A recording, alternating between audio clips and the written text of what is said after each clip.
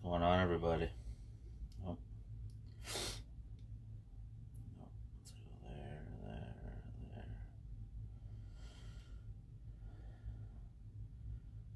Tuesday it is.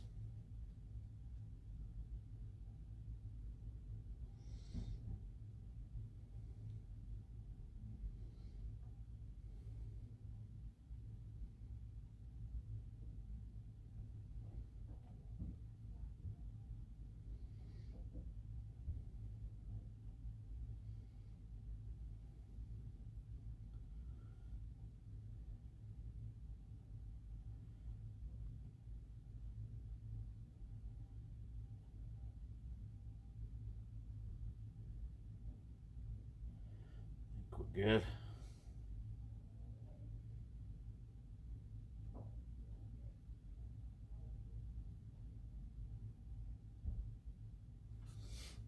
Hi, everybody.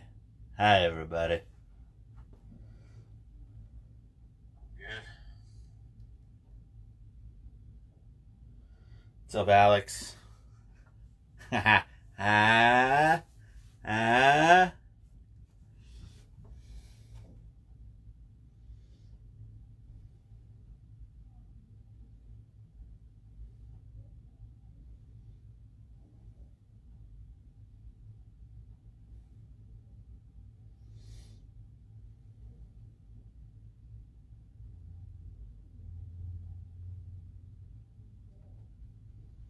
It's 2 o'clock in Germany right now. Is that what you're saying?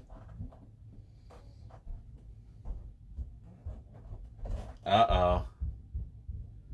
The imposter lineup.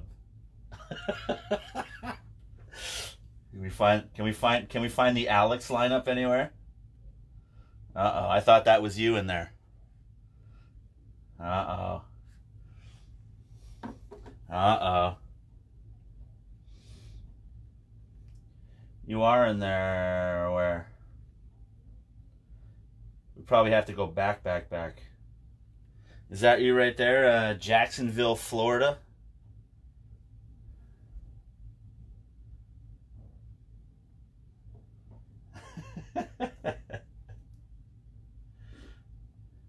Is that you in there? Is that you in there, Alex?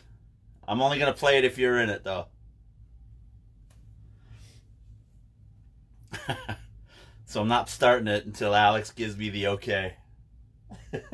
No, he's not in that one either. There you are there. But you're not playing.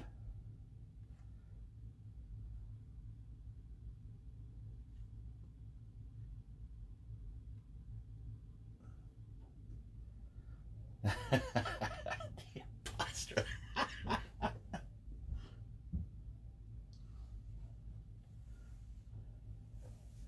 Yeah. It's tough because there's a lot of live footage in here. What about Agoraphobia live at Club Babyhead 1992? Is that you?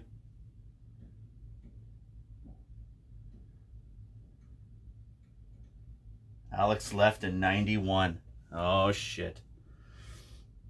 So yeah. The only fun footage that's up there with Alex. Oh, is that Alex there? Asbury Park, New Jersey, 91.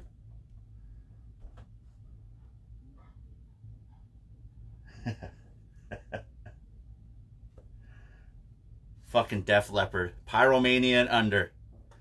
All good.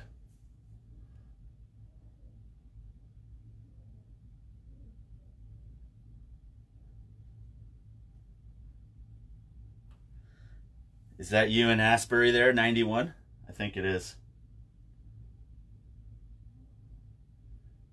I'm not starting it until it's Alex's. What's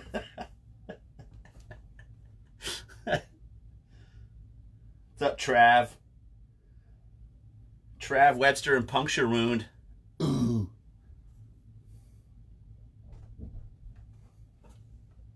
Maybe.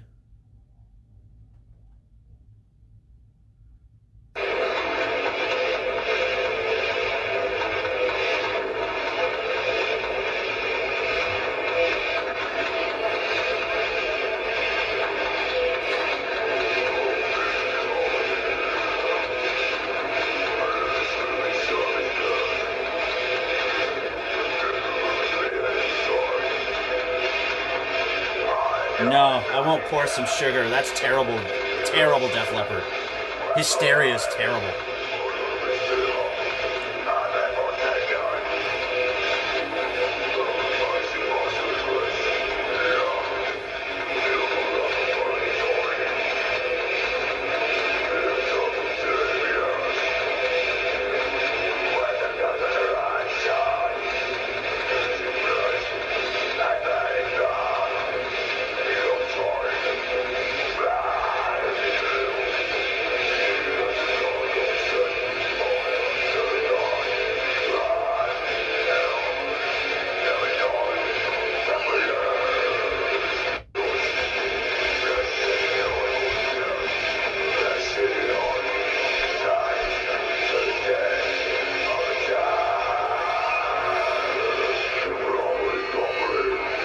Hurry up. Enrique, you already had your turn.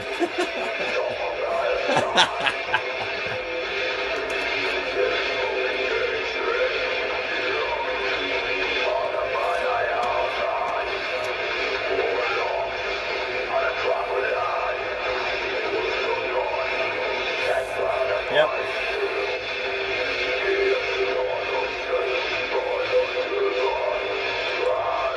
I'm gonna get backlashed over playing Agoraphobia without Alex.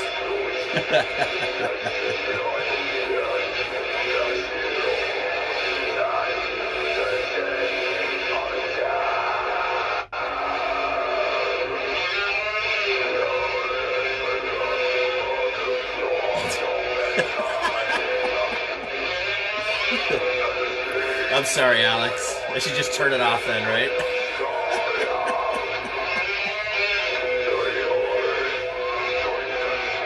You gotta find me some footage with you in it, Alex. We get Roy to give us the updates then, too.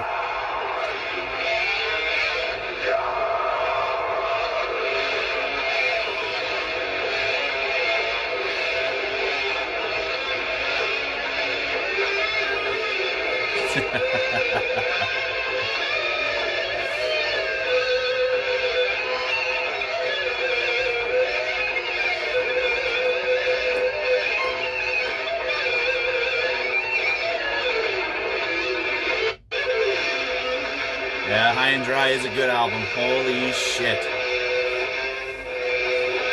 But yeah, like I said, man, all Def Leppard. Pyromania and under. It's all gold. Hysteria is a piece of shit.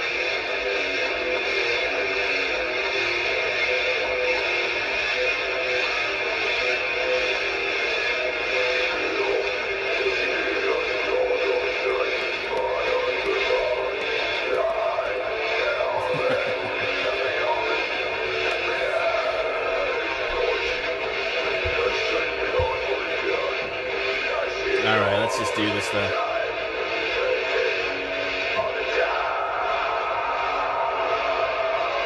We'll get rid of that for you then there, Alex. Let's call old Roy.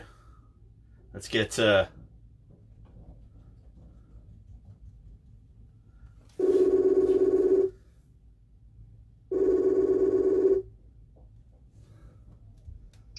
Oh, there's the man. What's up?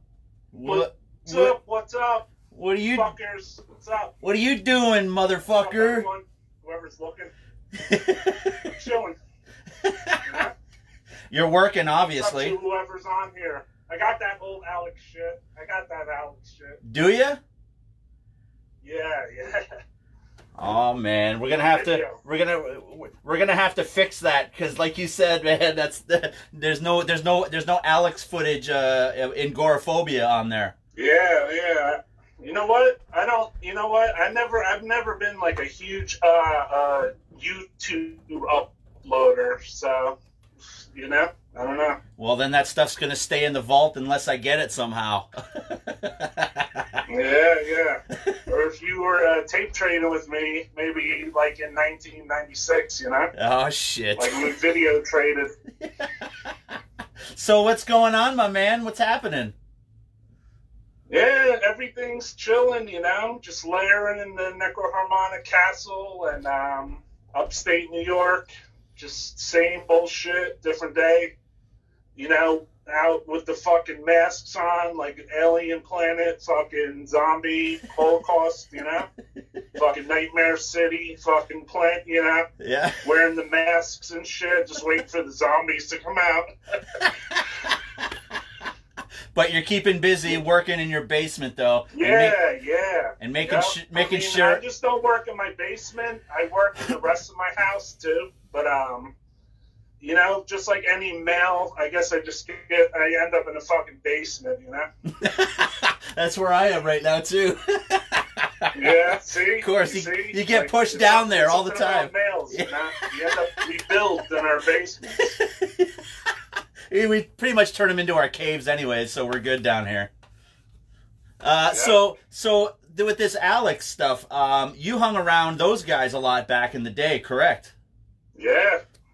Well, back in the day, it was like, you know, I got to give really a big shout out to John McEntee, because, like, without John McEntee, there wouldn't, a lot of shows and things that I did when I was younger, I wouldn't have done, you know, because he really wanted to go to fucking shows, and so did I.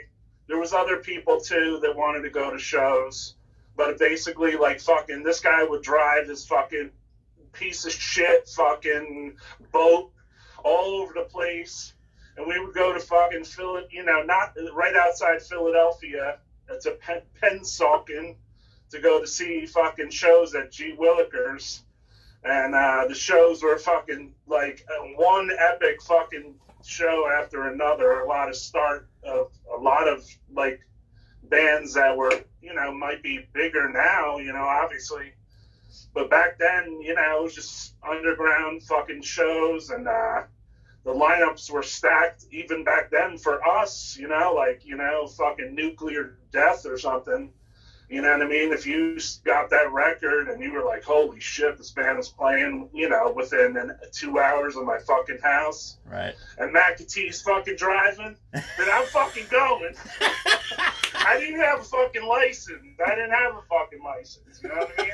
But I was going, you know? Right on. So, obviously, like, a lot of people bring up back then, that bar G. Willikers. That was one of the venues that pretty much housed a shit ton of fucking shows.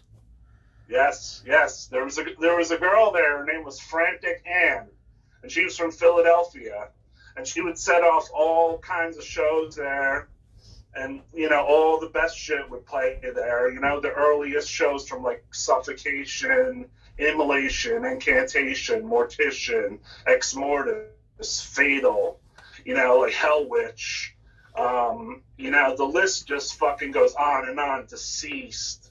You know, just go. And then the national acts suddenly kind of caught on to playing there too. So there would be fucking Death and fucking Carcass and fucking Godflesh in these small ass fucking clubs where you could stand like fucking 10 feet away from them and fucking watch them fucking annihilate the fucking place. You know? So that was a good fucking scene, you know? Oh, man. I mean, some of the shows would be smaller, you know? There might only be like 30, 40 heads there. But usually people were fucking going nuts, you know? It wasn't, you know, it was just, you know, just like a death metal show you might go to, you know, like a regular one in fucking 2020, you know? Right, yeah, like you said. You know, there was some bigger shows there too, and you know, the place was, I don't even know what the place was like, because I only went outside to either smoke fucking drugs or watch fucking parts of the show or shot the shit with my friends. I didn't even go in the bar in there for like fucking years on end because I wasn't 21, you know? I was like a younger dude, you know? Like I was a youngin' even amongst some of the people that were going there, you know? I might have been like 17 or something, you know? Right. But you attended a lot of shit back then, and you hung out with all those dudes back in the day when I hung out and I attended a fucking everything, because the way like the situation was too, which was smart as a band guy, you know, with McEntee, was that he fucking would go to every fucking show and he would pass out his fucking flyers. and we would cut them up in the fucking car. And Jeff Wolf knows, and other people like that, because we would cut up the flyers in the car or whatever the fuck we were doing. Then we would go to a show and we'd be like, promote. And that was good, you know, and that was smart, you know what I mean? Well, that's what you're supposed to do for marketing. That's exactly the game. Totally. Yeah. So I got to really shout him out. Fuck. He knows too. I'm sure he knows. Fucking, we had a lot of good times, not just at the shows there, but like, you know, just on the fast food spots and everything, you know? Yeah. So what got you into death metal though? What was that pivotal moment that all of a sudden was like, holy shit? You know, it was probably like a lot of things, you know, just like every other fucking asshole. Like, you know, you listen to fucking thrash metal, and then eventually you just fucking go down that deeper spot, you know? Yeah. But, you know, like if I think about like the most, you know, some of the earlier death metal that was, you know, I heard, you know, obviously where I felt like it was fucking death metal was probably like when, you know, you heard like earache stuff, you know what I mean? Like you were like, okay, this is fucking death metal. Yeah. Or like, you know, I mean, it could have been like Obituary, you know what I mean? Like, I don't really think I thought of Possessed death, you know, at Seven Churches as death metal at its time. But I mean, now maybe, but not then. I saw it more as like a thrash metal, you know? Sure. Yeah, totally. But I mean, you know, like, you know, or obviously fucking death, you know? I mean, they're death metal, you know? So, you know. So, and, I mean, there was demo scenes back then, too, but they were, like, in the thrash fucking metal zone. I mean, in a way, it was, like, from the heavy metal zone to the thrash metal zone to the death metal zone, you know? Yep, no, totally. It's just the natural progression, obviously. Yeah, yeah. So, I mean, it's hard to really pick him down, but, I mean, reading the fanzines, just like anyone else, you know? I heard Ed Farsley's name brought up in this. Yeah, and I would attribute him to be one of my fucking, because the thing is, when he put out his fucking zine, he put fucking everyone's address in it. So if you were a fucking creepazoid like me, you were fucking writing letter to every fucking band in there almost, and be like, "What's up? You know, fucking, you playing any shows? Blah blah blah." And that was the only way you could fucking communicate with other fucking people back then. Yep. Because, you know, we're old, you know, I don't know. I mean, I know how to communicate with fucking younger people now, but I mean, obviously we had to communicate through like fucking corded telephones and fucking letters. Yeah. Letters. Yeah. Literally. You know, imagine that. Handwriting, man. That's all you did was, like you said, how's it going? What's up? You're coming around town, you know, let me buy your demo for $5. Yeah, and you would even talk about bands through there. You'd be like, hey, did you hear the new Pestilence? You know? Yeah. It was like it would be like 6 weeks later, maybe you'd get that letter, you know? Yeah. It was cool, though. It was fucking cool, man. It was good shit. It totally was. So, let me introduce Mr. Roy Fox here. He's, like you mentioned, he's hanging out in the NECROHARMONIC dungeon, doing his thing, and been doing it for fucking, well, when did you get NECROHARMONIC going? Like, what was the point of all of that? NECROHARMONIC was started around like 90, 91, and it basically spawned from fucking doing cassette tapes for Goraphobia and Leschneien. Those are the, you know, like first like distro tapes. Like I met some dudes. I met Alex from Goraphobia fucking at G Willikers, and I watched Goraphobia and got blown away by them many times over. You know, I didn't know what the status of their cassette was back in the day, and they were having trouble doing their mail because they were probably spending the money on beer. Not Chris, but you know what I mean. But basically, you know, at the time, you know, it was like, yo, and also with McEntee, I was like, you know, you need some help with your mail or whatever. And then I swear from that time, it was just like more addresses stacked on for me. You know what I mean? So like I just would write to everybody, you know.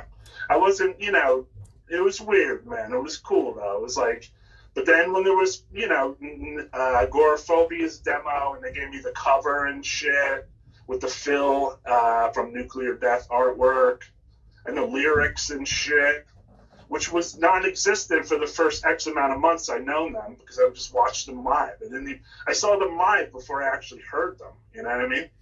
Right. And then I met Les Schneien in like '91 or something. And then my boy Billy Venner, who definitely is another person that's really influential on my life in death metal shit. I met Les Schneien, and then Billy Venner drew like a NECROHARMONIC fucking logo, you know what I'm saying? And then I was NECROHARMONIC, you know? So why did you want to start this, though? Start doing that? Because the thing is, I wanted to spread the music of the bands, you know? I'm not in a fucking band, which is rare. Because most of the fucking fans and the shows I went to over fucking 30 fucking years, it was like there was people, everybody was in a fucking band, man, except for me, man, and then maybe a couple other fucking people. So, like, in a way, I was like, you know what? I'm going to be involved with spreading the fucking music of the bands that I like, and that way, fuck it, you know what I mean? And it did lead to me meeting a lot of fucking cool motherfuckers. And hopefully some of them are popped into this chat right now. I didn't even look. Yeah, I think they are. That's what's up. Yeah, totally. What's up? Yeah, man. So you started it as a like mini distribution. Yeah, that's right. It was like a distribution, and then maybe by like '93 or so, '92 and '93. My friend Oscar Matter fucking was like, yo, you should put out this release. You should put out my band, Ceremonium. Oh, and then yeah. I put out the first fucking 7-inch of Ceremonium. So Oscar is also fucking part of NECROHARMONIC. And I lived with Oscar and everything. He's my boy. What's up, Oscar? Remember we used to smoke out with that cattle press every day? Yep. You better be watching then. That's amazing. So you ended up putting out that Ceremonium on 7-inch, like under NECROHARMONIC like records or whatever? Yeah. Basically, at the time, I found, you know, I don't know who I found it out through, but maybe I found it out directly from them. But Seraphic Decay Records, I wanted to put out records from the same factory that they put them out. Because I thought their records sounded good, you know? So I went to the factory that fucking put out Seraphic Decay's fucking vinyls. And then I got the Ceremonium fucking 7-inch pressed up. Sweet. How many copies was that out? We did like 1,000 copies, I believe. That was it. Wow. And obviously sold out. Yeah, yeah, I mean, the record was sold out, but I ended up doing thousands of extra 7-inch covers that are still in my closet after, like, they moved with me like 5 times. God damn.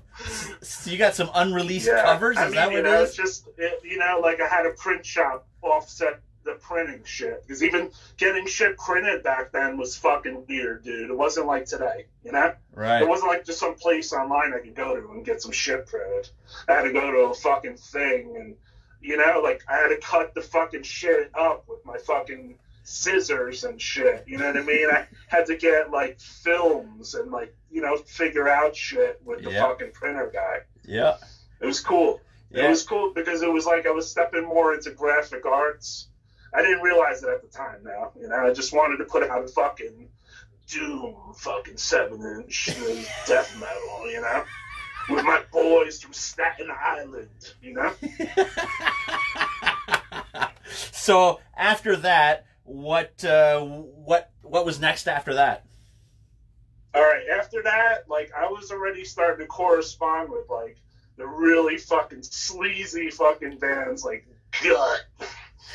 And then I started writing to this weirdo who his name was Ali Roeder, and I was actually at my friend's house, fucking we smoked a bunch of weed in his closet or whatever. His name was Adam Martin, R.I.P. Adam. Fucking, we smoked a bunch of weed in his closet, and then I was listening to Gut on the headphones by myself, And I was like, wow, dude, this is fucking heavy, man. And it was the first 7 inches type stuff. And it was something that I had put out eventually, like part of it. You know what I mean? Like 1/3 of it, let's say. Right. Which, and then, I don't know, I started writing to these guys because I was writing to Pyogenesis at first. And then the guys from Pyogenesis were in Gut. And I wasn't just writing to one fucking guy either. I was writing to fucking 2 or 3 different guys in the band because I was a fucking weirdo like that, man. I would like write to everybody, dude. Oh, because it was fun, man. Yeah. And I would try to make it fucking spicy too, man. I would throw in cassettes. I would throw in $1, an IRC, whatever the fuck they wanted, you know? A fuck 2 IRCs. I remember the place at the post office was like, what the fuck is an IRC? I'm like, I don't fucking know. You selling them? The guy's like, yeah, I got them. No shit. So you obviously just kept the name going and trying to help out bands, put shit out, or whatever, right? That's right. The whole time. Yeah. The whole time I moved from 7, you know, I put out a couple 7 inches. So I put out Gut and I put out Ceremonium. And then I was putting out cassettes too. I started putting out like, you know, I was putting out whatever I listened to basically. But obviously I was listening to death metal.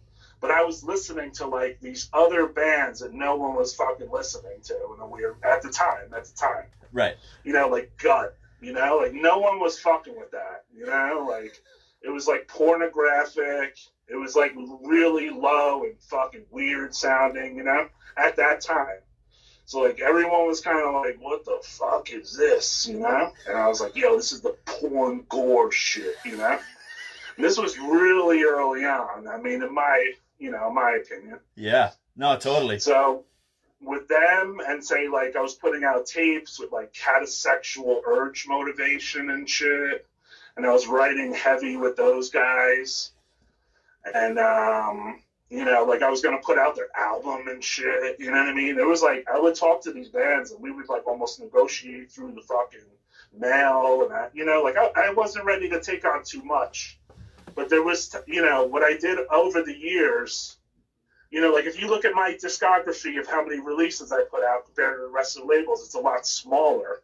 But the thing is, like, the bands that I put out were almost very specific and fucking, like, I felt like they were the better of the bands, you know what I mean? Right, Not to be, like, tooting my own horn, you know? No. But I tried to put out, you know, what I liked and not what I thought was going to fucking sell because, you know, I don't give a fuck about any of that fucking shit. I just care about the love of the music and not about what's going to sell, you know? Right. And people did question me over the years because I put out some releases and they thought like, oh, you put that out because it's going to sell. And I'm like, what? Like I put this out because I went to their fucking practice and they reminded me of a motherfucking ripping corpse at the moment. And that's why I put it out. So, you know, there's a lot of confusion about, you know, certain releases. Wow. You know, from what I put out, you know what I mean? Yeah. And I straddled like kind of most of the different genres, the gore grind, death metal, black metal, a little, you know, maybe grindcore, porno grind, you know what I mean? Whatever else fucking subgenre. But you loved it all, though. That was the thing. What? You loved it all. That was the thing. Yeah, I just put out whatever I was listening to and shit. And most of the stuff was stuff that I was always seeking, you know? Totally. It's like I was seeking, like, the next fucking thing, like, what's good, you know? And I mean, I'm not really that much different now. I don't seek as much death metal, I don't think. I think I seek music now, you know what I mean? Yes, everything. But I do seek new death metal, too, you know what I mean? Like, where a lot of old school heads now, they don't give a fuck about new death metal, but I do, actually, you know? Oh, yeah. And there's certain bands that I listen to that I think are fucking, yeah, that's what's up. Oh, there's some amazing new shit that's coming out lately. Yeah. Totally. Like who you liking nowadays? I like Fetid, and I like Cemeterian, you know, from Texas. Yep. And Undergang, you know. And Anatomia seemed like they slipped in that little young cat zone, but they're not. They're my age. And, you know, a couple other bands like Cerebral Rot or something. I don't know. You know, those are all fucking dope shit. Totally, man. Totally. So you're still going nowadays. NECROHARMONIC never really went away. You just kind of would slow down a little bit and then pick up, slow down a little bit. And now lately, you've been really fucking pushing it lately. I mean, I've been trying to bring back like a distro, you know what I mean? And then I also, you know, I've been trying to put out like tapes and shit. Like I've just been like rolling with the scene a little bit, I guess, you know? Yeah. I mean, you know, like some part of me's like doesn't want to compromise and be like, fuck tapes. But the other part of me's like, dude, you have fucking like rooms full of fucking tapes. Like, what the fuck? You don't want to fuck with tapes? What, are you stupid? You know? So I have to like justify. I'm like, yo, you're the one with the fucking tapes. You have all these fucking wooden racks full of tapes, but you don't want to put out tapes? Like, what the fuck? Like, put out some fucking tapes. Huh? So you're going into your own stash? So, yeah, I mean, I'm all over the place. You know, we produce, you know. What? You're putting out your own. What'd you say? Sorry, we're just getting a little bit of delay going on here. I think everybody upstairs is fucking streaming the shit out of everything. So you're going into your own stash and starting to distribute stuff?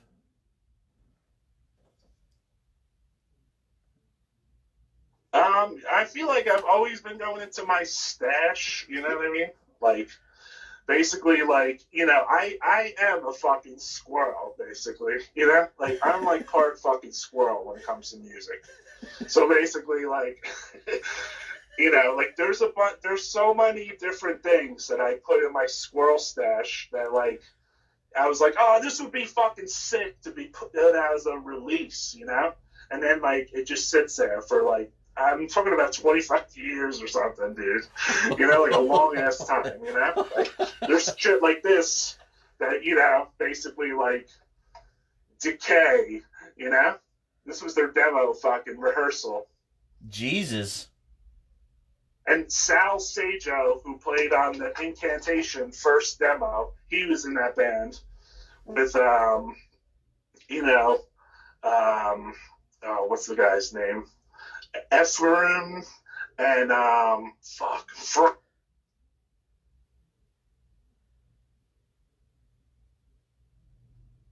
Oh, we're getting cut off here, Roy. Sorry. Hold on a sec. Hold on a sec here. Hold on.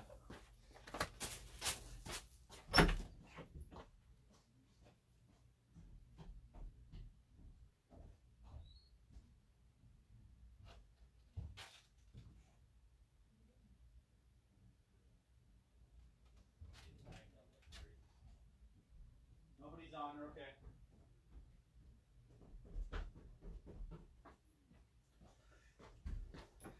That's cool. There's just some lagging going on. Just checking some shit out there. Sorry about that.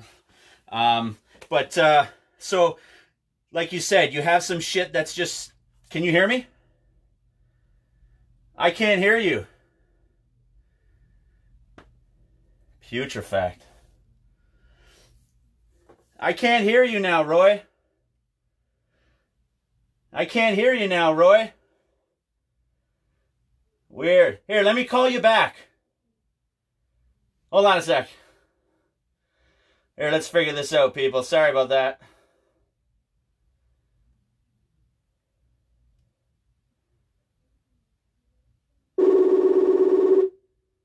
Just got some major lagging going on. We just got lots of lag going on here.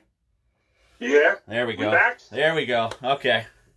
Alright. Alright, cool. You're off like a fucking bottle rocket. Yeah, man. I gotta make sure this shit's good. So, you just showed the Putrefact demo. Yeah, yeah. Yeah. That's a I fucking... was thinking about putting that out, you know? I was going to put out some old Putrefact shit, you know? And I was going to put out some old Decay shit. And, like, recently I put out a couple cassettes with this label called Parasitic Records. We put out Disciples of Mockery, and we put out Crematory Denial cassettes. Yes. Oh, you got the Crematory on cassettes now. Yeah, we just put the Denial EP on cassette. You know, we did like some co-op shit. Yeah. I'm gonna do some co-op shit. Also with my boy Roger from Mortician, and he's my fucking man. You know. Oh fuck, that is rad. You know, we talk all the time, and he definitely has been a big fucking help for NECROHARMONIC for years, and he's my boy. You know. Yeah, totally. Said what's up to him. You helped a lot out with Mortician in the early years too, correct? I was at, like, I wasn't at the very, very first Mortician show, but I was at the second Mortician show. And basically, it was Mortician, Incantation, and Snag. I wrote a letter to Revenant, actually. Or I went to see Revenant, and I thought they were good, right? So I wrote a letter to Revenant. And then I got a letter back from John McEntee, and he told me, I'm not in Revenant anymore. I'm in this band called Incantation, right? So I was like, cool. And then for some reason, like, I don't know how I got his phone number. And then, like, I don't know if I got his phone number or we went to the show. He sent me a flyer, and then he said, we're playing a show. It's death metal, you know? And I was like, all right, so I swear, like, I rounded up like 8 fucking people from my town. So it was like Bill Venner, who is in Disma. And then there was like my boy Steimer. There was my boy Blast, R.I.P. And there was Eric Zukiel, R.I.P. And there was the Kincaids. And there was Adam Martin, R.I.P. So a bunch of my friends that went to the show, they passed away, you know, which is weird. But fucking, we went to this one show. It was Mortician, Snag, and Incantation. And we didn't even know what the fuck they sounded like. And we went in, right? Fucking Mortician is the first band on. Dude, we were like, holy fucking shit, dude. This is so fucking heavy, man. Holy shit. Like, they were so fucking brutal, you know? It was so brutal, man. And we were just staring at each other, just shocked, dude. And then next thing you know, we were just participating in the show, you know? And then fucking the Incantation played right after Mortician. And they were just as fucking brutal. And they had the same fucking singer, too. You know, it was almost like the same fucking band came out, but it was like a different band, you know? Yeah, totally. And then afterwards, there was a fucking riot and shit, and like there was a bunch of, you know, like, so everything about the show was fun. Spring Valley Death Crew was there because that was like Mortician's fucking clique, and they went there. They fucking just devastated, you know. Jesus. Shout out to them. Shout out to Matt Harshner, who was in Mortician. Oh God. Shout out to Jeff Wolf. So the show's Shout out to Mike Simmons. Jesus. Anybody else? I mean, I could just keep going on and on and on and on. Because, like, dude, there's, like, the thing is, with me and death metal, too, like, I've been the person who, like, went up to everybody and talked to everybody. Because I guess I just didn't give a fuck, you know what I mean? Yeah. You know, I'm a big dude. I'm, like, 6'3", so, like, maybe, you know, I might be one of the bigger dudes there, you know? So, like, I just don't give a fuck about anyone, you know, like anything. So I would just approach myself to everybody at the show and be like, what's up? You know? Yeah. Like, you know, like I'd start talking metal to them or be like, nice bolt thrower shirt. You know what I mean? If I liked it, you know? So like, that's me though. I mean, anybody that knows me knows that I'm just like fucking, you can't even shut me up after a while. You know what I mean? But you hung out, like you said, you hung out at these shows and with these bands, and you were a diehard at the time, right? You were helping with merch. Yeah. You were helping with merch. You were going to shows with everybody and just helping bands out. I was helping with merch. Yeah, I would like work the merch booth. I paid for Incantation to record fucking the first stage of the Onward to Golgotha section. Like, they were getting paid, but I don't think they got paid at that moment. So I went to this Tracks East studio with them. So I was there when I was thinking about this today, because everybody was talking about Incantation. Yep. And they were talking about the Onward to Golgotha. So, like, I was there with them when they recorded that album at that studio, Tracks East. Like, I went to a bunch of the sessions for that. You know what I mean? Like, I was there for a session that I put out, which is the Blasphemous Cremation recording. Right. And then I was there for a remix where Will came in and they did a remix of 7-inch for Relapse. And I was there again when they were recording some parts. I wasn't there for the entire thing. For parts again, they re-recorded the whole fucking album again, you know? And because, you know, we had listened to the Morphous fucking side of the record or whatever, which I got on a fucking tape trade or whatever from Amorphous. And John was like, oh, I think we should, you know, re-record the entire record, you know? Jesus. So it was cool, man. I mean, I remember Tracks East. I remember, you know, Dave, what was his name? Whoever the engineer was.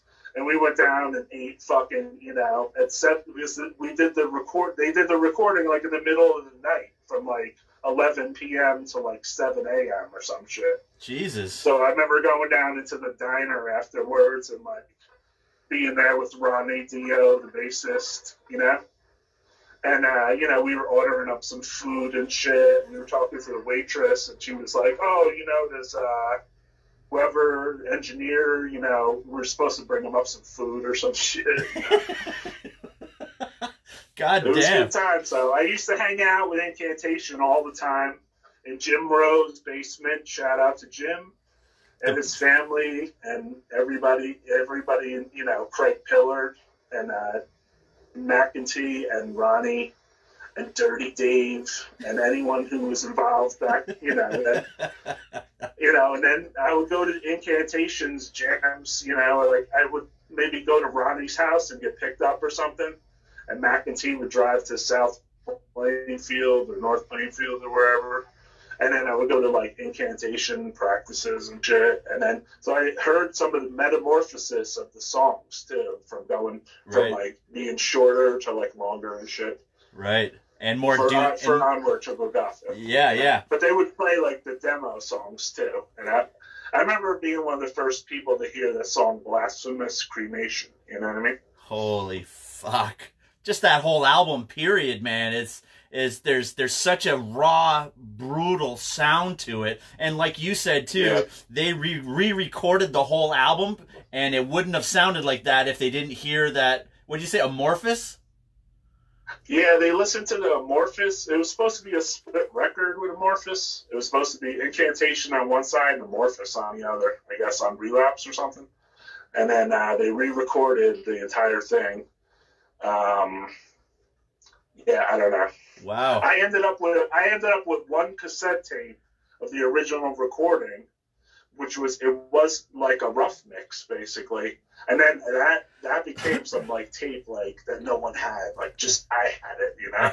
And I was like, we should put this out, you know. And then we put it out, you know, which is cool. Right. And it sounded brutal. And you put it out just recently, correct too, right? No, I put it out. It was called Blasphemous Cremation, and I put it out like I don't even know. Oh, probably shit. Like 15 years ago. Okay. All right. Yeah, okay. I put out recently a compilation of their demos. Yeah, that's right. That was more recent. That's right. That was like their demos and a bunch of live unreleased shit that just maybe like I had some of it. Mostly just shit from my archive, you know? Yeah. There's more too. There's like so much other Incantation shit too, but like how much fucking Incantation can I put out? I mean, you know what I mean? I love I love them, but like, you know, and I don't know, you know, I don't know who, you know, it's all good. I think I'm pretty sure there's enough fans out there that would want more of the underground unreleased shit that nobody's ever heard and stuff like that. Right. Of course, man. Of course. I guess so. So you, like you said, you've been putting out some shit recently too. You had you sent it to me, which was unbelievable. The Phlegm, complete, the Phlegm. the complete discography. I talked to the bassist from Phlegm yesterday, actually. He called me up because he's like, how do you eBay? So, what's up, Fred? What do you call it? You know, we were shooting the shit about, like, strategies on there, you know? But, yeah, I put out the Phlegm demos, and Phlegm was also another band that basically, like, I met them quickly at G. Willikers. They played a show there. But then they formed, you know, along with McEntee to say, like, hey, let's do some shit together, you know? So those guys set up a tour, and then I went on the tour with them. It was in 91, and we went to, like, Texas, Louisiana, and Florida. And we stayed at Paul from Splatteria's house. And shout out to Paul and his house and his mother and family and everybody for putting us up for 2 weeks. And we had Anal Cunt, Phlegm, and Incantation in this fucking guy's house for 2 weeks straight. So I feel bad for them now. Like, I feel bad for his family. Like, I didn't understand, like, we stayed there that entire time. Like, at the end, we started to parse out a little, but, what do you call it? So, basically, I went on tour with these guys, and I became really good friends with Phlegm, you know? And I ended up riding in their tour bus a little bit, like, you know, once we linked up. Because me and Ronnie Dio, we wanted to smoke the from the body glove he had this hidden compartment in his drink cup where, like, underneath was, like, this stash of weed, you know? And it's like, if the cops came, we could, like, throw it in the back and just act like it's a bottle or something. You know? So what was it like touring with Anal Cunt then? With Anal Cunt? Yeah, it was awesome, dude. I mean, they were cool as fuck. I mean, this was Tim at the time, Seth, and Fred only, and then they had a girl driving them around. Okay. Her name was like Rebecca or something, I don't remember. But it was just those 3, and they were basically, it was like pre-morbid florist, you know what I mean? As far as, like, the sound and all, you know what I mean? Right. All the era, you know? So they were playing up and just, like, kind of just jamming out those songs, and it's funny because I taped I had a small tape player with me, so I taped, like, everything that was happening, dude. And they went out on the porch to practice, and they didn't even have drums, or they had a guitar, it was unplugged, and they had Seth, you know? And the Tim was just beating on the couch, you know, thing, like the chair, like, real fast. And then Fred was playing the guitar parts with no just playing them with no amp or anything. And then Seth was like, ooh, ooh, ooh, ooh. All right, next one. All right, we'll play this, blah, blah, blah. And then I taped it, like, and then after that, too, they were like, oh, that was cool, like, because at the time, it was, like, on TV, like, it was, like, unplugged, blah, blah, blah. You know what I mean? So I was like, I got Anal Cunt unplugged. And then they went, like, somewhere to some dude's house, and they took my tape recorder with them, and they recorded, like, a 7-inch there or something with it, you know? Which is cool, you know? Very cool, man. Very cool. They were cool to hang out with, and, yeah, I mean, I was sad when Seth passed away, because he was a fucking nut. Fred is the man, and Tim is the man too. Right. Like, I texted with Tim the other day. I'm still friends with these people after, like, 30, you know, almost 30 years. A lot of people, it's just, I don't know, man. I mean, social media is cool, but, like, being friends with people for a long time is cooler, you know? Oh, totally, man. Well, I mean, you almost form this bond with everybody just because of the music. And the music the music keeps you together, literally. Like the fact that you're into like Dr. Shrinker and Anal Cunt and all this stuff. Like, I want to be your friend because that's the shit I want to talk about. And if you're going to still be into that shit 30 years later, then I still want to talk to you, man. Like, that's just... Yeah. There's a lot of people that, you know, they treat certain music like a trend, you know? Yeah, unfortunately. They're scared to listen to it because their fucking wife doesn't like it. You know what I mean? Oh, God. But, you know, I have to give love and affection to my wife, Liz, who listens to me fucking talk so much fucking bullshit about death metal that she has, like, she knows more about death metal than, like, fucking half the scene. You know? That's hilarious. I see you got. She doesn't even want to know it. She don't want to know it. No, you know? She's not even into it. But you talk about it enough. Yeah. You talk about it enough where she has to listen to it. Yeah, she's like, Dan Loker called. I'm like, all right. Yeah, I know who that is, darling. Yeah. So I see you got a big fat necroharmonic flag in the back there. Yeah, we've been importing a lot of flags and shit. So we got one over here too. Holy shit! Just fucking with these a little bit, you know. Obviously, I print shirts. You know, I've been printing shirts for a while. I bought a bunch of shirt printing shit from Roger from Mortician. He taught me basically how to print shirts because I was basically just. You know, he would print them, and I would come to his house, and we would smoke fucking bowl hits for like 5 fucking hours, and then we would go and make the shirts, which felt like we made them in 20 minutes. And then eventually, you know, I just watched him print so many times that he was, you know, clearing out the bottom of his apartment and his house. And I bought his equipment off him, and I bought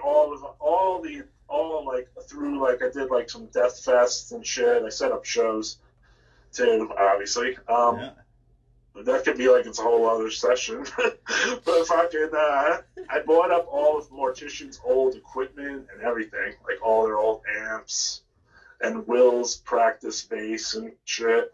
I didn't get the drum machine, though. You know? The infamous drum machine. I wanted it, though. Roger. I sold it to someone else, though. I don't know. Yeah, he better be listening to this.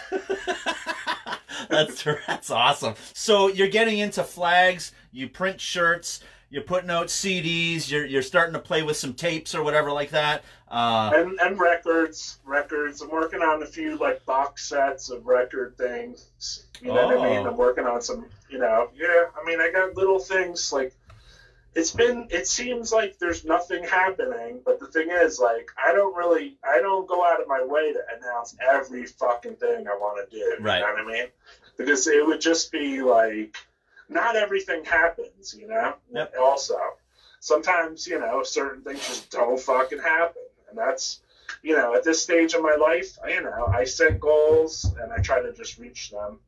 And then, you know, I mean, I hope everyone's happy with the products I put out in the end, you know, and I'm happy with them, you know, and like, I don't know, man. I hope, you know, I think from the input that I've got over the years, as far as like my CDs and my CD booklets and like my discography demo CDs, that, you know, everyone was super fucking stoked on a lot of that shit, and they thought they were like comprehensive and shit. So I was like, all right, that's what, you know, because this is what I would want to see, you know, totally, not just 2 flaps and 1 fucking picture, you know. No, totally, and like you said too, you don't pump the shit out of it like every waking moment. So when stuff comes out, it's almost like it's like underground word of mouth. It's like, oh yeah, there's a fucking double phlegm CD.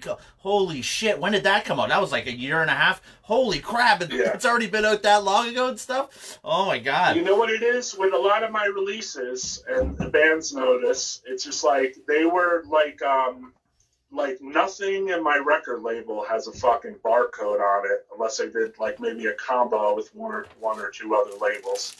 So like almost all of my releases, they don't have fucking barcodes on them, because basically like I wasn't ready to be barcoded and fucking, you know what I mean? Like I basically did underground releases, you know what I mean? And I just didn't want to be fucking, I didn't want to fucking stamp a fucking barcode on my head and be someone else's sucker. Yeah. So I'd rather just deal with the bands alone and then put out, you know, straight up underground shit that's not, you know, pushed to some, you know, I'm not saying it's not good to push at the stores. It's good for the bands. But I noticed that the dealings with the stores and the CD distributors and all that fucking bullshit, because I basically watched other bands do it first. Yep. I realized that a lot of it became fucking bullshit. So I was like, I ain't doing that shit, man. I'll stay here and I'll push this shit out myself, you know? Right. And it's been difficult. It's also been very difficult to push out, because I'm a one-man fucking show here. So I've had a few people work for me over the years, but basically, like, I'm a one-man fucking show, especially for the last whatever many years. My wife helps me, which I'm lucky, and that it basically I've been a one-man show since like back when Gut toured here, and Gore-Tex, the rapper, was working for me. Oh, sweet. He worked at NECROHARMONIC, you know, and then what do you call it? He moved and fucking, what do you call it? I haven't had anyone work here since then. I had me and Raj work together out here, just pumping out band shirts for tours and just helping the scene, dude. We were fucking injecting fucking merch into Maryland Death Fest bands. Like, we would hit up, like, Prompt or somebody that we liked and be like, hey, you guys need some fucking shirts? Like, we'll bust them out, you know? Yeah. And when you get here, we'll give you some fucking shirts, you know? Yep. Just so they had merch to sell, you know what I mean? Because they were coming a long way, and just to support the fucking underground, man, you know? So. Well, because you just love doing it, man, and we're going to do it regardless. I mean, it's just, we just wanted to fucking, you know, I think we wanted shirts for ourselves. Just to be honest. That's what it feels like with everything. You know what I mean? It's just like, okay, I want that shirt for myself. You know? It's true, though. You're just like, all right, you know? No, we made some. Same thing when now that I've been doing some collaborating with CDN Records and putting out these demos and the Grotesque Infection and all that stuff too. It's because I want a copy of it. I want to see. I want that in my hand again, man. Like it just like you said, man. It's not doing it for the money. I don't give a shit. It's the fact that holy fuck, I have like a complete discography of Grotesque Infection in my hand. It's unbelievable. It's unbelievable. It feels good, right? It totally does, though. Good? It does, and then everybody else, you know, are enjoying what it makes me feel good, and I've been doing it over and over again. And I feel like, you know, last couple of years I kind of laid back a little bit, but I'm kind of like, you know, we've been, you know, like I have to like step back every once in a while and kind of just see the business. You know, the thing is, like, I'm also a student of myself. You know what I mean? So basically, like, I'll step back and look at myself and like, what am I fucking up with, or what do I want to change or do, or, you know what I mean? Just like a fucking, you know. So I basically, you know, I'll try to take in some fucking business, fucking, you know, some Napoleon Hill or some shit, you know, trying to teach me the ways, you know. Totally. Think and grow rich, you know? But you never grow rich, you know, just putting out fucking music. And then also the landscape changed as far as like bands putting out the music too. You know what I mean? So now it's like the record label became a thing that's like, you know, do we fucking need you anymore? You know what I mean? Yeah. But it's like, you might have needed me years ago. You might still need me. But you might not, too. I mean, it depends how much you want to go to the post office, I guess. It's exactly you know what I mean? it. That's exactly it. If you're like me, you're there every fucking day and night, and you live by the post office.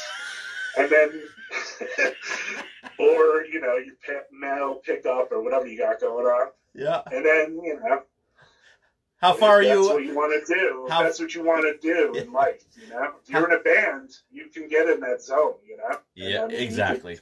You can push your shit hard as fuck. I mean, yep. But the problem is, you know, can you work your job and do it? Can you, you know what I mean? Yep. Like I've taken also, I left my job to do this full time, you know, with no t-shirt press, just fucking, I think like eBay or some, and the record label. And I basically, thank you for PayPal. I want to shout you out, PayPal. You fucking, you changed my life. It's true, though. It's true. Yeah. So after PayPal, like, my life was changed. I worked for Universal Studios, too. So you think, you know, you stay there, you know? Like, that's an awesome fucking job. But I started to branch out. I moved away from, you know, where I lived in New Jersey. And then I put out, you know, just started getting really serious about just trying to flip my fucking releases, you know what I mean? Like, put out this, try to, you know, turn it into this, you know, trade all these record labels, you know what I mean, for their releases, then sell them. Yep. Then next release, you know what I mean? It just keeps going like that, you know? And if, you know, you have to be pretty fucking dedicated towards, like, doing that, too, because basically, like, it takes all day and night to stay. I'm sure you spend a lot of time editing videos, uploading. Oh, my God. You know, you're, like, you must be on the Gary V fucking program. Right? Gary V. It's so true though, man. Like, he brings up good. I don't know. Obviously, we're not going to get into Gary V, but he's just one of those, you know, Instagram YouTuber influencer guys that is just like, you got to pump your shit. You got to fucking go hard. You see everybody else just sitting behind and waiting for shit to come to them. You got to fucking go hard. Go Instagram, TikTok, YouTube, Facebook. You know, everywhere you can go and push and pump and do everything you can, and eventually, you know, the fruits of your passion will keep doing it over and over and over again. It fucking pays off, man. Yeah, you know? No, totally. I feel like even I don't even do that, and I see that doing some promotion pays off. You know what I mean? So anyone that's in a band out there, just go crazy. You're gonna feel like you're posting the same shit, but you got to flip it up, and you have a lot of art. You know, I think having a lot of art is like a big thing for bands. Yeah. You know, like, because people see your art before they even see your fucking listen to your music. Yep. So it's like you gotta have pretty fucking sick art, and then people will listen to your fucking music. Yep. You know, exactly. Which is kind of fucked up. You know, it is kind of fucked up. But well, everybody judges the book by the cover, though. That's how it is, right? That's right. It's totally what it is. I mean, how many times back in the day, too, I mean, obviously, again, no internet, that you would go into a record store or, you know, wherever else, or even just a tape trading list, and just see pictures and be like, that's a cool cover. I think I'm going to try that one. That's a cool cover. I'm going to try that one. And you base pretty much everything off of the first look, like you said, artwork. Yeah, totally. Yeah, I have a few things, like, I busted out from years ago. Like, this is like one of my tape trading lists where I wrote down all the fucking bands of, like, I had this, you know, recordings of, you know what I mean? And then I would send these copies out. This is two-sided, too. And then I would send copies of that out to people, and I would send out the updates. And then I would, you know, tape trade with other fucking freaks, you know? There was probably like 20, 30, 50, 100 people that basically, like, you know, we would trade our lists up, and that's how, you know. That's so much work, it's weird how much I got into it. Like, you know, it's just like a drug. It is. Like, it is, though. Well, yeah, it's because luckily, you're excited to get mail. That's the best thing is getting to going to the mailbox and finding packages, and like you said, right. just digging for new shit all the time. And you love it so much that it was so much work, but it wasn't work though. No, it doesn't feel like any work at all, dude. No. Because at this point in my life, too, I've lived, you know, I basically feel like I've lived, you know, my life, you know, to the point where, you know, I almost feel like, all right, NECROHARMONIC, you did that already. But at the same time, I'm like, no, I didn't do it all. I didn't do everything I wanted to do with it. You know what I mean? So basically, you know. So there's still lots to do. I live this life, you know, like I also, since I've been like a young kid, you know, like finding comic books, and I lived above a comic book store, and I found comic books in the garbage cans with their fucking covers ripped off, and I brought them to school and I flipped them for money, you know what I mean? Maybe I took like 10, you know, I was like giving them like 4 comics for a quarter versus the quarter that they cost, you know? Yeah. And then basically that was like, you know, I probably was like 7 or 8 years old at the time, you know? Ever since then, I just got the bug for fucking selling shit. But, you know? But, so, you know, as the years went on, then when breakdancing was hot, like, I would take fat laces and sell them for double, you know? That just shows how old I am, right? I love breakdancing myself too, man. I don't there. Give a fuck, though. You know what? I don't give a fuck. I don't even think about age at all or give a fuck about any of that, because I feel like we're all the same age. We always have been. I saw your other guests on here too, Enrique, Slasher Dave, Robin. Yeah. And, you know, we all still live like we're fucking 16 years old or 20 years old, and we don't give a fucking fuck about anything, you know? Honestly, I'm sure everybody I know is like that too, you know? Yeah. So are you, dude. Just to be honest. Yeah, man. Oh, it's true, dude. I mean, I don't know what else to do now. Right. I hear you, man. I mean, it's fun, though. I mean, at least you're staying busy and creative, and, you know, you're building your movie, and you're building up your brand. You know what I mean? That's the best you could do, man. Just keep flipping up your fucking logos and whatever, man. Yeah, you know, that's exactly. Murder it. Exactly. I'm looking forward to everything that you're going to put out, and I'm watching you, man. Thanks, man. Thanks. I know also, we didn't talk about the horror shit, because I'm also hard on the horror shit. Like, you and Dave were shooting the shit about that, and that's also my shit, too. But I guess I don't really put that out there as much. You know, there's a few people know that I fuck with that. Yeah. But I was really big on the horror movie trading collection shit. Yes. And the, you know, so all my shit was like, you know, I was into the same ones, some of the same ones as you guys, but I like to go deep into the fucking, you know, Tetsuya and the fucking guinea pig series with the flowers of flesh and blood, you know. Those new guinea pigs suck. Did you see them? I seen parts of it. I didn't think they sucked, but I think like they'll be appreciated as time goes on. You know what I mean? Right. And also, if you've never seen that, then maybe you'll appreciate it more. You know what I mean? And also, when we were watching the guinea pig stuff, you know, it was really, the first stuff I ever saw was super faded and fucking like, it was in Japanese. And like, I didn't know what the fuck, I still don't know what the fuck's going on. Because I don't even think I've watched it in English. But, you know, it just spins the fucking color wheel, you know, red, green.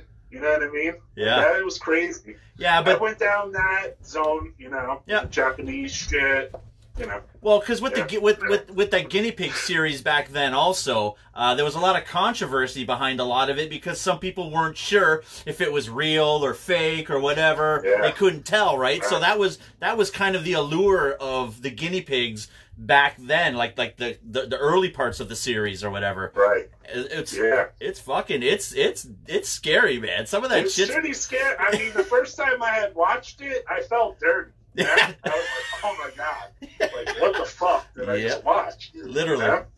And then, you know, seeing Aftermath for the first time. Oh my gosh, yes. It's like, holy shit, dude. You know? Wow. I heard you talking about the Cannibal Ferox with the animal deaths. Like, I guess I'm totally, you know, they went right over my head. I didn't even notice them, you know?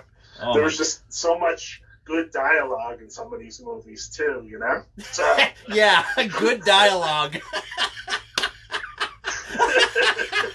But tape trading, even with horror movies back then, everybody, like, everything was, not everything was, a lot of the unrated stuff was bootlegged, right? Like, it was Japanese, it was a lot of Japanese laser discs and European laser discs and stuff like that. So you had Dutch subtitles. Dutch, exactly. So you had to go in the back of like Gore Zones and Fangorias to find those, you know, those pen pal letters of the tape trading of old Video Search of Miami, you know? Yes. You go to like Video Search of Miami, or the dude that did Rotten Cotton used to sell like, that shit. Blackest Heart Media. Something from him. Yep. Blackest Heart Media, yeah, man. I bought a couple other guys. There was a guy from Florida who was in some band, and he would be at the horror convention. And it was Luminous Video Works. Oh, Luminous Video, yeah. Like, I really stalked those guys and their catalog out all year long, dude. Just waiting for them to come back to the convention at Chiller Theater. Okay. And I would stalk their shit so fucking hard, dude. And I bought a lot of their videos. And I would like to make jokes with the big guy. And he was the Mexican fucking Santo collector. You know what I mean? If you remember. Yeah, Santo. Oh, yeah. You know what I mean? And I asked him about the Santo movies, even though I never watched them. I was really hunting down, like, the bizarre, like, Gialla, and you know, the Italian crime movies eventually became a huge thing for me, and then there was some other little sub stands too, the guys that sold the shitbag fucking stuff, not the Bills Above type bullshit, but like the other shit, you know, like other like really sick horror movies or Italian crime movies. Yeah. We had in London, Ontario, it was Revoke Prodigies. If you remember that one. What's it called? Revoke. R-E-V-O-K. It sounds familiar. Yeah. Yeah, he had catalogs full of shit, like you said, like it was like the Japanese. Oh yeah, I have that too. Yeah, and Chaz Balloon was one of the big ones too that got rid of a lot of the underground shit too. R.I.P. Chaz Balloon. Yeah. That's fucking right. Yeah. His magazines were fucking deep red. Holy shit! I mean, Charlie's Family. That's like one of my favorites. Jim Van Bever, I love you. Basically, make your cannibal. I mean, make your fucking crocodile movie, please, dude. Oh, right. Yeah, that's right. Everyone wants to fucking see that, dude, and I want to fucking see it hard. I saw the preview of just the little snippet you made, and I'm ready for the whole fucking thing, man. You know? Yeah, and please. And if you're not familiar with Jim Van Bieber, he's the one. His big movie is Deadbeat at Dawn, and if you're a fan of Impetigo, that they have a sample on their Horror of the Zombies album, and totally, man, I'm gonna give Impetigo and Mortician big props for getting me deep into a lot of the underground horror movie shit, also. Because, I mean, those two guys, well, two bands, they fucking had all the Italian, they had the Guinea Pig on there, they had the Jim Van Bieber, they had all this fucking weird samples that were just, like, unheard of. I didn't know where to look, didn't know where to start. And then eventually, when I got into start like doing the tape trading and all that kind of stuff with the horror movies, all of a sudden it's like, oh, that's where that's from. Oh man, that's where that's from. Yeah. Holy shit. Yeah, and Will Romer is a maniac of the collecting scene. Like, I talked to him, and he told me about, you know, all the pre-orders he was waiting for certain, like, DVDs and shit, which is brutal as fuck, you know, or Blu-rays, I guess. Yeah. I never even collected any Blu-rays because, like, I just, like the collecting, like, got out of control for me, man. Yeah. I ended up with, you know, going down the VHS lane and the DVD lane, and then after that, I just fucking went down the torrent lane, basically. You know, I don't know. Well, yeah, we have enough, That's unfortunate, right? Because I want to, you know, have the physical shit. But of course, I want to watch the movies more than I wanted the physical shit. Right. You know what I mean? No, totally. And we've collected a lot of shit on our own, right? We've dug and we've dug and we've bought a lot and supported a lot. So we're allowed to do a little. We're allowed to do a little bit like that here and there. Yeah. I gave Midnight Media probably like 2 G's over the years, you know, and collecting up the foreign horror magazine books, like the hardcovers and shit. Right. Like that was like my fucking passion, you know? Yeah, totally. So what's in the future for Roy then? What's going on here? You said you got some box sets. I'm making tapes. Like I said, I'm putting out a few new tapes. We're actually going to work on a tape of a release of Phlegm, you know? We're going to reissue Phlegm. I got extra Phlegm that I was thinking about. Maybe, you know, we can put that on there or fuck with it. We're going to probably reissue Womb on tape. Ooh. The Womb album. The Womb demo, sorry. And then there's another Womb unreleased album kind of demo thing. So that might also come out. And then I'm going to be putting out Incantation on tape too. So I just talked to John about doing some of that. Sweet. And then I'm going to be putting out Mortician on tape too. Oh, so Jesus. Those are some of my newer things that I'm fucking with. But I'm fucking with like a bunch of other shit too. And I mean, it could just go on and on and on, you know? That's I good. I can make like, you know, my own podcast to, you know, talk about all the shit I want to do and what I am doing. But it's just like I just chip at it every day, you know, and you know, my kids are making fun of me or talking to me yesterday, and my daughter was like, "You definitely have the ADHD or whatever," and I'm like, "Whatever, I make it work to my advantage as much as I can." You know? It's so true, Anyone though, man. else that has it, hopefully you can too, man. Well, it's not. Don't take those fucking crazy drugs that put you to sleep all the time, you know. You know, it's not ADHD. It's called passion.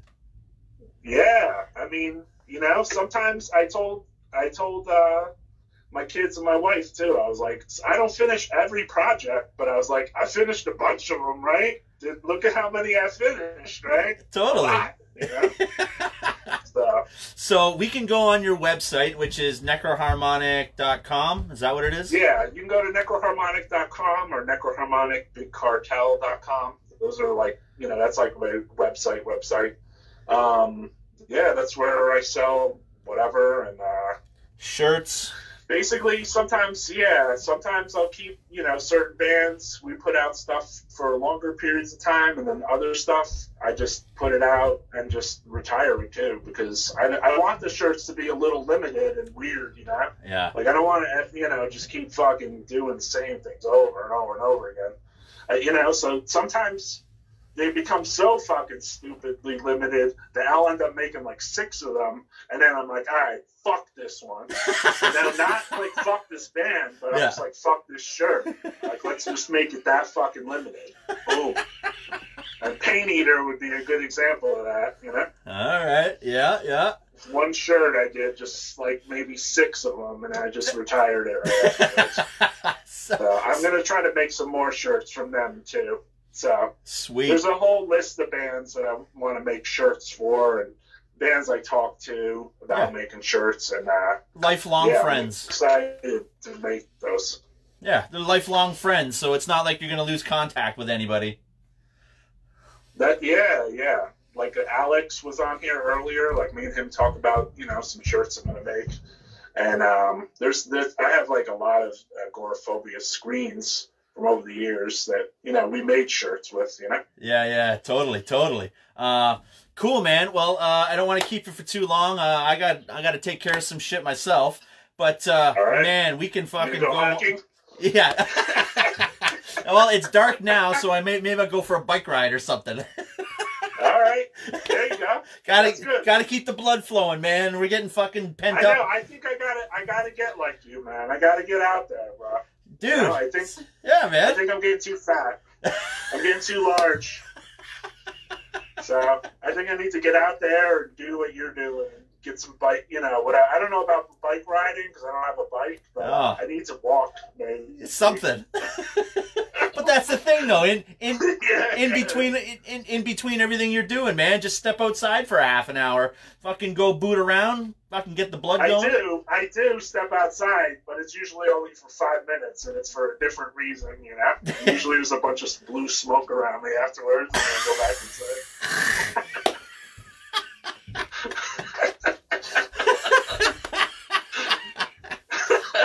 Well, Roy, I can't wait to fucking meet you and actually hang out with you, man. This is Yeah, man. It's fucking. We're gonna have a lot to chat about, and we're gonna get up. Me and you got to get up together in human form. Yeah, definitely. After Thanks all for this, having me on. Thanks for doing a service to all death metal mankind and womankind. We're trying. Everybody out there, obviously, hopefully, 1,000 more people support this. Thousands. And then when you put that stream on, there's thousands of cats watching this.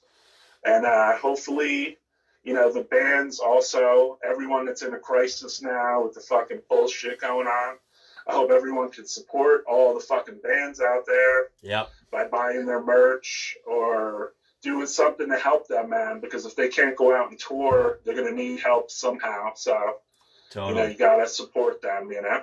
And then when you put out your DVD, same deal, man. You put a lot of work into your world. So I'm looking fucking forward to that, man. Sweet, dude. Right on, man. Appreciate it. And like Roy says, man, fucking share as much as you can. Buy merch, like, comment, whatever you can, because we're all stuck. We're all fucked right now. And we need everybody. Do it afterwards, too, though. Do it afterwards. That's it. Exactly. As soon as this is done, just keep fucking sharing this thing, man. Yeah, dude, buy that merch afterwards, too, man. Bands are going to need help, bro. This is a fucked up situation, man. I mean, what are we all going to put on? I mean, some bands already have gas masks, so they're, right. You know, blasphemy's ready, you know? Yeah. But the rest of us, you know? Totally. All right, Roy, man. Appreciate it, bro. All right. Support. Thanks. Support, man. Later, fans. Support. I love you, fans. I love the fans. It's all about them, man. If it wasn't for them, there wouldn't be us. I'm saying. I love the fans. I'm doing this for you, bro. And myself a little. Yeah, well, yeah, because you want a phlegm CD in your hand. I want, because this is why, you know? I want one of the shirts. So make sure to go to NECROHARMONIC. He's got all kinds of fucking underground shit and some weird stuff and rare stuff. Like he says, he's going to limit the number of what he's printing off and records. I mean, there's no more crematory double fucking gatefolds here anymore, but you have some tapes that you can fucking buy. And we'll be repressing a record version of that, an additional 2 LP record version of that, so. Oh. I got a bunch of extra covers for that, too, so. Sweet. It's just going to be a little different. Right on, man. Right on. Okay, man. Appreciate it, bro. You too, my man. Take it easy. Later. Woo! Hell yeah. Hell yeah. That's fucking awesome, man. Roy's an old school dude, man. He's been there, done that. He knows what's going on. And like he mentioned too, he keeps it underground.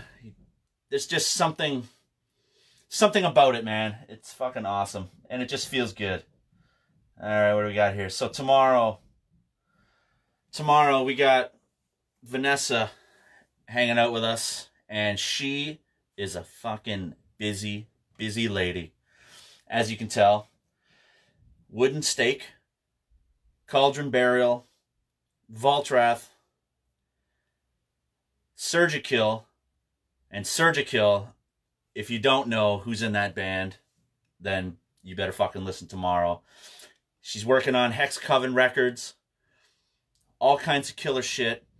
And we're gonna, like you said, if you go on the Growl Facebook page or whatever, check it out. Go check the links out. We have everything up.